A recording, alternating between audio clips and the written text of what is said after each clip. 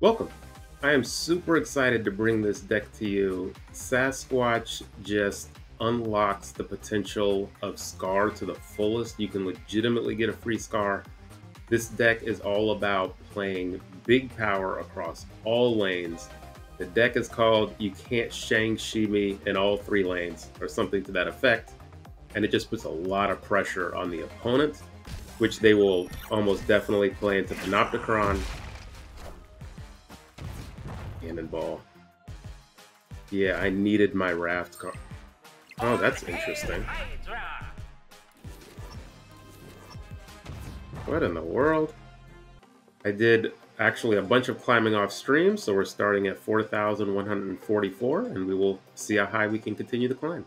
Alrighty, first up we have Thalaris. We have a decent starting hand. I like to see my small cost cards in hand, of course, to start the game. Iceman is here for disruption. We play the Nebula to the unrevealed location. So our Nebula won't grow because they will play their kitty there. Oh, it'll grow once. Thanks, Pet Mansion. So that is nice. Here we go. So now I snap because this is a perfect curve. We have Mysterio. Oh, Pet Mansion actually blocks the Mysterio play. No worries. We will go with Iceman instead. The reason I say that is Pet Mansion says all cards must be played here. And Mysterio is play illusions. So the illusions actually won't spawn. So I am going to, with Panopticon, the illusion gets +2, so I definitely don't want to play the real Mysterio there. So now it's just, do I load up mid or right? I think I challenge the Angela lane. Next turn, I'll be able to get Sasquatch down. And then the following turn is both Mockingbird and Cull, maybe? Or no, Mockingbird is 2. So I'll just play it by ear the next turn based on what they do.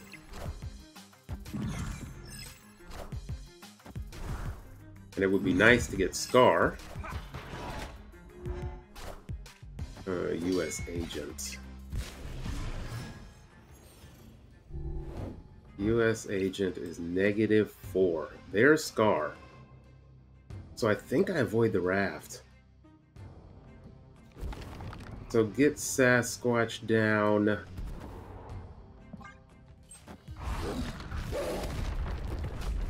We will see based on my next turn what I draw into. Oh, Rogue. Can I snap again? Rogue is fantastic. No! Let's see. I want the raft card. So I Rogue and snatch their US agent. This is why Rogue is in the deck. Oh, Infinite, of course.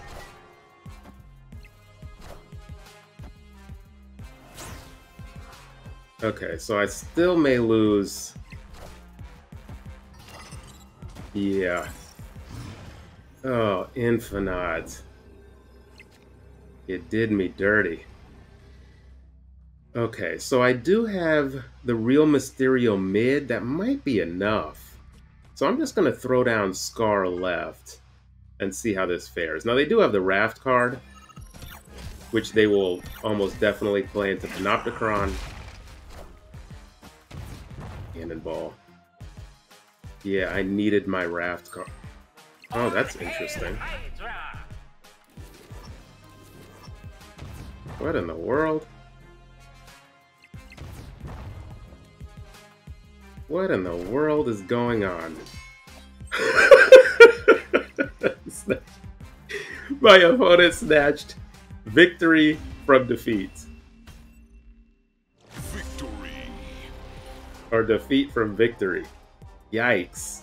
Do not subscribe. This channel is a secret. Yikes. This was kind of not a good stay on my part, but I don't know what the opponent was thinking. It is hard to determine. Of course, I did get lucky with the Nebula going mid. I needed the Nebula to go middle. But that is a very interesting play. But I will take that lucky win to start off this run. Okay, next up is Phantom, top 2K player.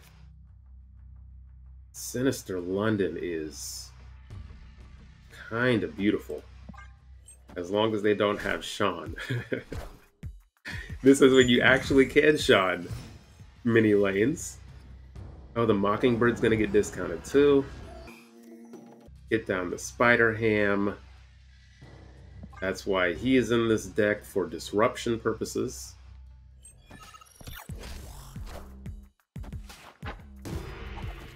Okay, magic is gone. With Daredevil, they might be a... That is fine.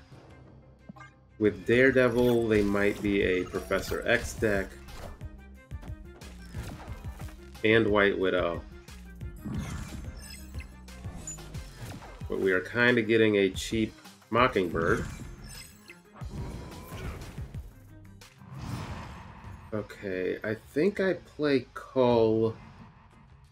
Where do I want to play him, though? I will play Cull right because my turn 5 is going to be Sasquatch left, and then I have a Blob and a Skaar.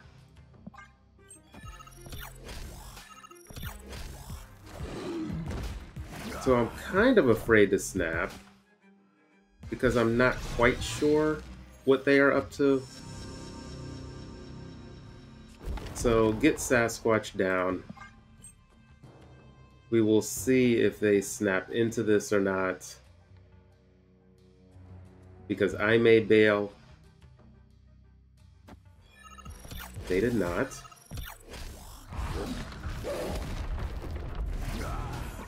Perfect, and then Skaar is free. Ah, a Doc Ock play. Interesting.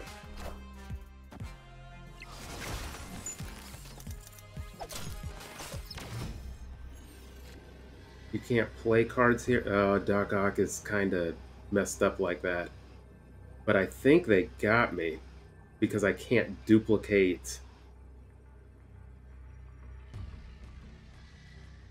Yeah, they got me. I can't get a card right. Their Red Hulk is too large. So it would flip this location. I would win. That's an hilarious stat. I would win middle because how many cards do I have in my deck? 3. My big cards are all down, I think. Sasquatch, Cull, Mockingbird, Skaar, and Red Hulk. So I only have small cards in my deck. So the best play would probably be Red Hulk and Skaar. But there's no way for me to get power into this location because Sasquatch decided to go middle instead of right. So we just retreat, lose 1 cube, and on to the next. Okay, next up we have for the get our Sunspot down to one of the unrevealed locations.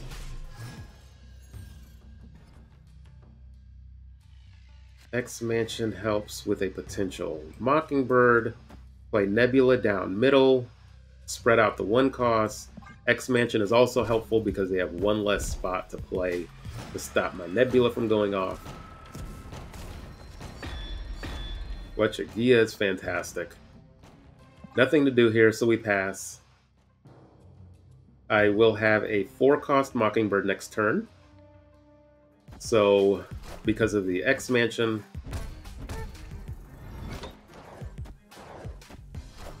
they get down their Cyclops on turn 3.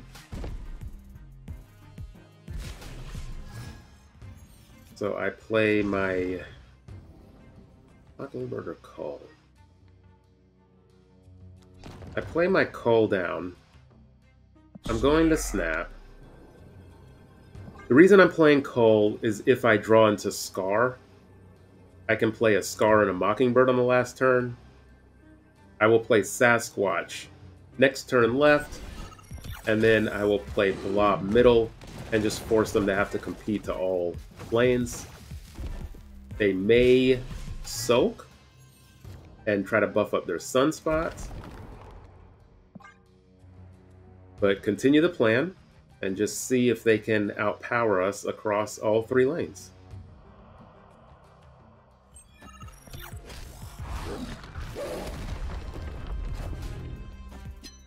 Magic, okay, so they might soak this turn.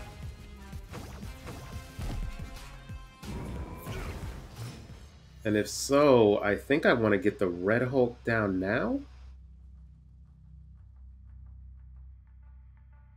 I definitely want to get a 10 power card down now. I would love to Spider Ham and hit their She-Hulk or something. But we will force them to play to all lanes, essentially. So do I stack my... I think I stack my Red Hulk. Left 2. Interesting. I didn't expect them to fill, but... That's nice. So, left is 1. And now, I know I have Skaar in my deck, because I've been saying his name a lot. So, 1, 2, 3, 4, 5. So I think Skaar is the only big one left in my deck. Yeah, and it didn't matter. So my play would have, of course, been to play for middle. And my thought is it probably would have been Blob. Yes, it definitely would have been Blob because that would have been the most amount of points. And just, again, force them to have to win all 3 lanes. They already lost left. And the reason, again, I played Red Hulk left was because I was expecting them to full float. So I just wanted to I wanted to force them to have to play their biggest card, which is going to be Hulk or Infinite. I wanted to force them to play it left. That way I know how many points I have to beat middle, and I can just load up middle accordingly. So it would have been Blob and Iceman, since that would have been the most amount of points. And I know they couldn't win right with just the She-Hulk. Okay, next up we have Namroth. I really like this. This is a good opening hand. I have my early game. I have one of my late game cards in Blob, which is the late game card I would want to have early. Maximize that power.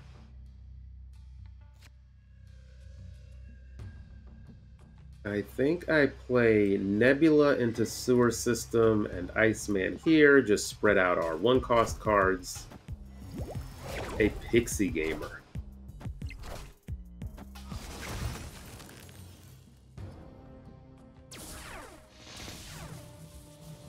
Mysterio. So we are going to be loaded up with all kinds of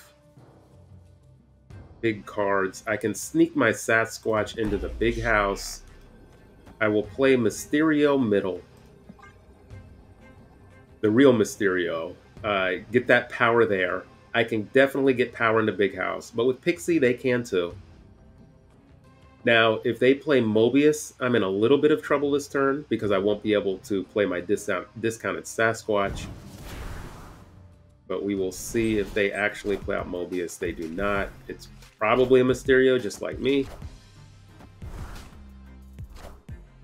And this is why I spread out my power and 1 cost for if I had Cull. I could get Cull in any lane I want. Play down Sasquatch. If I draw into Skaar, he's completely free because of the 2 Hulks plus Sasquatch. So we are just going to perfect timing. So now we play... Do I play Cull mid? Yes. Because you can't Sean me everywhere. And so we will spread out our power. Skaar is off the table. So this is going to be either Blob or Red Hulk. And the real Mysterio is middle. And we're forcing them to play middle. Their real Mysterio is probably middle too. So one of this deck's weaknesses, of course, is Mobius. That's why I run Rogue. So if I had Skaar and Rogue in my hand, instead of playing Cull, I would have played Rogue. That way, I could make up those points later with a free Skaar. But I don't have either of those two cards in my hand, so we just play the hand we're given and spread out our power wide. Force them to have to compete everywhere.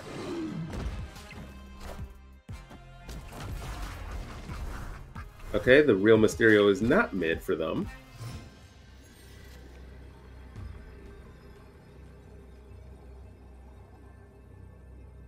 So can they win all lanes?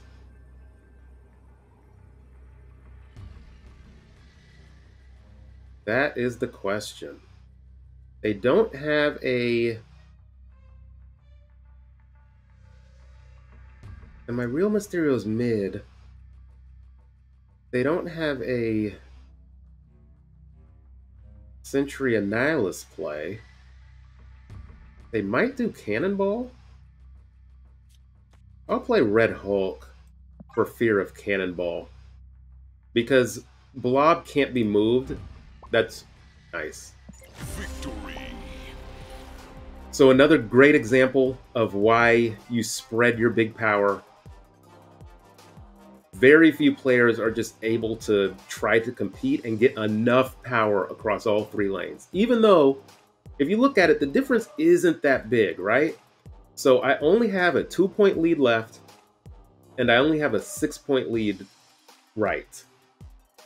Middle, it's even bigger, but so we'll just ignore that. So my leads on the outer locations are small, but yet, you know, you as a player, it's very difficult to even add 3 points here, 7 points here.